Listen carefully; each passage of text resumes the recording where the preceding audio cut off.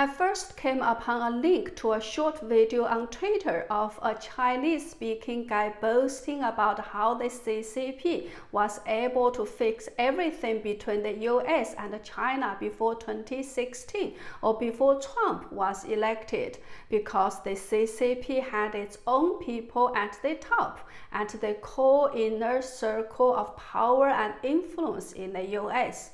I was shocked to hear such open admission, so I started to search who the speaker was and at what kind of circumstance did he make such a speech. I soon found that the speaker Di Dongsheng is the vice dean of the School of International Relations of Renmin University, or the People's University of China, the vice director of secretary of the Center for Foreign Strategic Studies of China. You know, Renmin, or the People's University, is a top university especially for training high-level CCP officials, and the Center for Foreign Strategic Studies of China is a leading foreign policy think tank. So, the speaker is not a nobody, but an important figure instead. Then I found out that Di Dongsheng had actually uploaded his own speech to his own YouTube channel.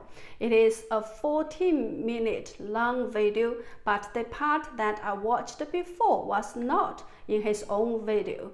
So I contacted the person who shared the link to the first shorter video I saw on Twitter. He told me that video was already deleted, but it was lucky that he was able to find it on a Telegram platform.